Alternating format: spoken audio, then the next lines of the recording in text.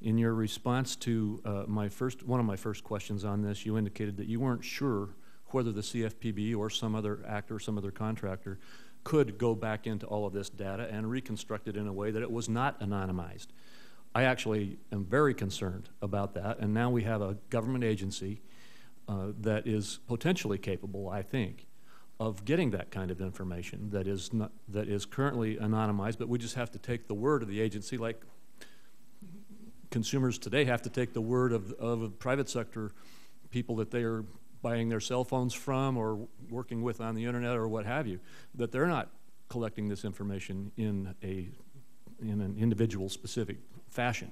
And frankly, people don't have a high level of confidence that that's not happening.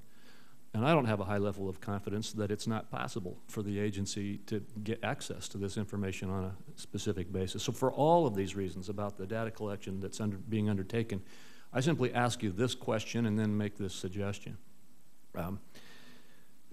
Has the CFPB done an internal legal analysis about this whole data collection process? And what I'm getting at here is that Dodd-Frank clearly prohibits the CFPB from collecting personally identifiable information.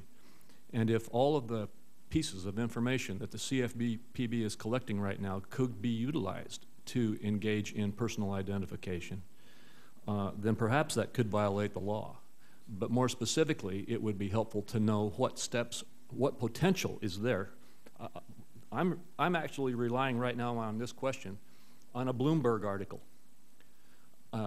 That's the extent to which I know that we know as the public about what's happening. And so I think that it would be very helpful for us to know exactly how this data is being collected, not just who's being contracted to collect it or whether it's being collected in examination processes, but how it's being collected and how it might be used. And then I think the ultimate conclusion should be reached, and that is whether its collection is in violation of the Dodd-Frank prohibition.